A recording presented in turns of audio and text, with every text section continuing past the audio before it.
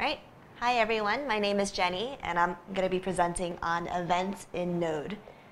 I was really curious about this topic because when we were learning about Node, we learned about the event loop, we learned about the event emitter, event listeners, and I'm pretty confident in how to use them, but I didn't understand how any of them worked. I had no idea what was going on. It seems like weird magic that something was like listening for another event. So today, I'm going to cover what are events in Node, the built-in module, that is the Event Emitter class in Node, and then some applications. Trying to keep it simple, but I just want mostly to get an in-depth look at some of what's going on behind the scenes. And it's really important because a lot of Node.js actually depends on this feature, which is the events. So what is an event? We can think of an event as something that has happened in our app that we can respond to. So this could be a click, it could be some message that some other program sent, it could be various things. And obviously this is not limited to Node, it's present in a lot of different system architecture. So Node.js says of itself, that's not right, that it's a JavaScript runtime built on the V8 engine, and it's an event-driven model.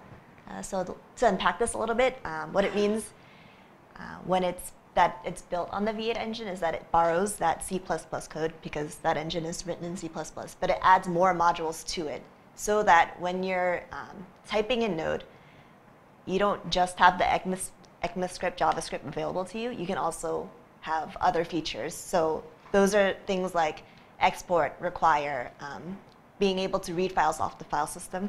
That's something that is added using C++ modules. And event-driven programming just means that all the applications are waiting for events. That's how it's going to run. And so actually in Node, we work with two different kinds of events, and this is most of the time muddled.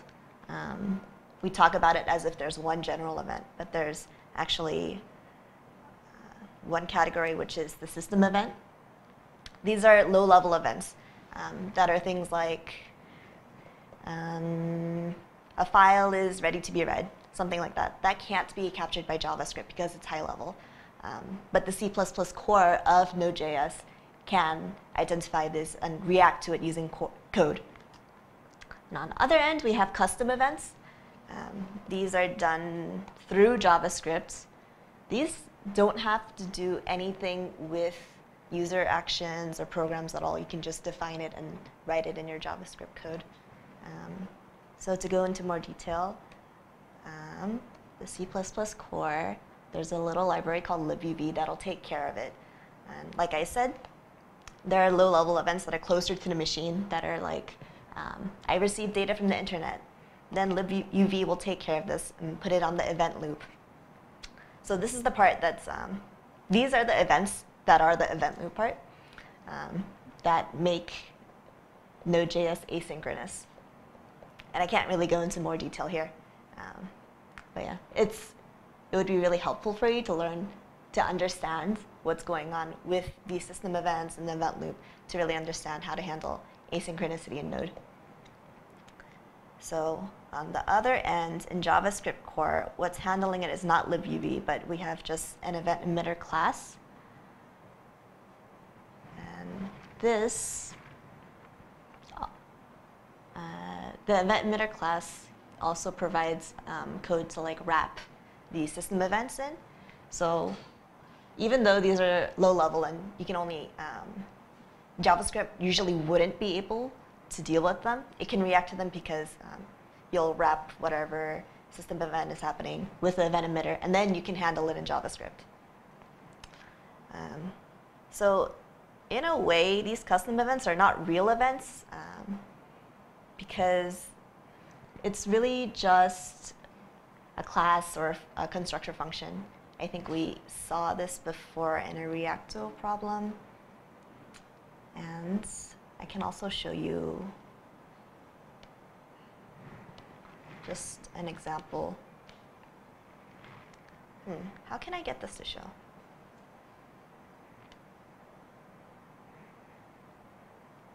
Like this. Is that visible? So here I just wrote an event emitter that's really basic. It has 3 methods on it, which are on, emit, and remove. And if I were to,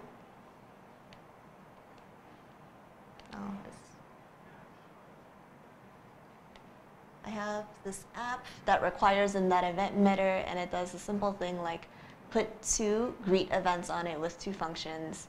And then when I console log out hello, I want that greet event to happen.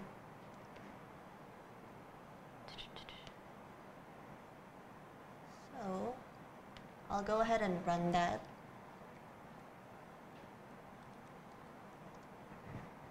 And what I see is hello. And then these are the 2 functions, the callbacks, that I put on that greet event. And let's see. But there's really no need for me to make my own event emitter because it's built into Node. So I don't need this at all. I could actually just require in the module, which would be this. I think it's called events. And if I try to run this, the same thing should happen. And you see, the same thing happens. And actually, we would never want to write another event emitter because the one Node provides has so many more features. It prevents errors, things like that.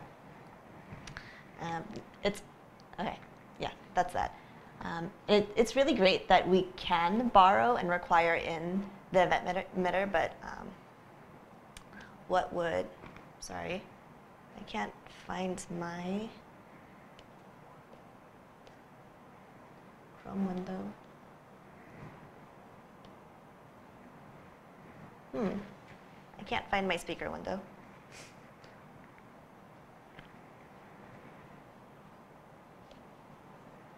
Where is it? Okay, got it. Okay, sorry. What would be really great is that we can inherit from this event emitter class and define our own classes that have the methods on the event emitter, but also add to them. And that's something that Node actually does on its own. So before I reference that, a lot of Node is built on this. So for example, the HTTP module, when you're trying to start a server, if you use http.on, it's because that works because it inherits that method from the event emitter class. And the same thing happens when you're trying to read a stream. So in this example here, you have readable.on, and that's because the stream inherits from the event emitter class. And I can show you that. So if you were to download the source code for Node.js, you could see in this folder that you have the stream inherits from event emitter, which is required in here.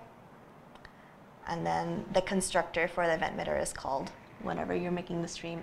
So that's on line 23 and up on line 8. So that's how that's happening. So everything that's on the event emitter prototype will be on the stream prototype. So now that we know a bit more about events, why would we want to focus on them and use them?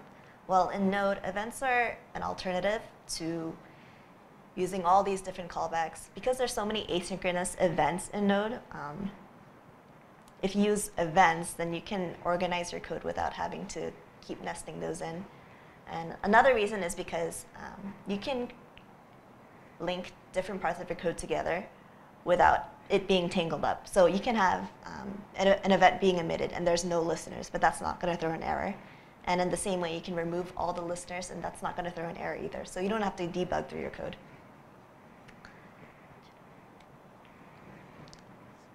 For this reason, a lot of the practical use cases for event emitters are things that follow the pub-sub pattern, publisher, subscriber.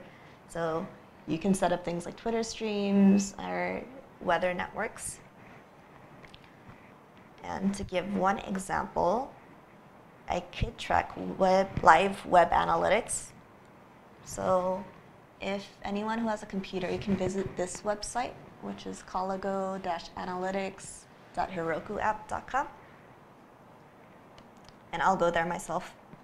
So when you all visit the website, I'll be able to see in real time any analytics, information about the users that are on the website.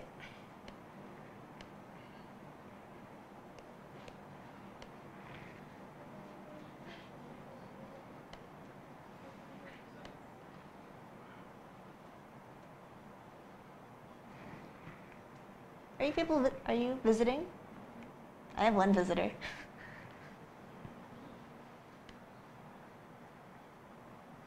Cool. Yeah. So I can see where you're coming from.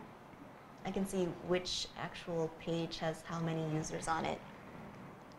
And it's just updating constantly, even though I'm not refreshing. Right.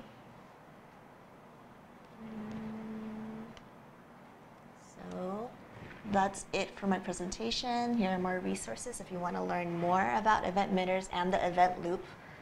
And thank you for your time.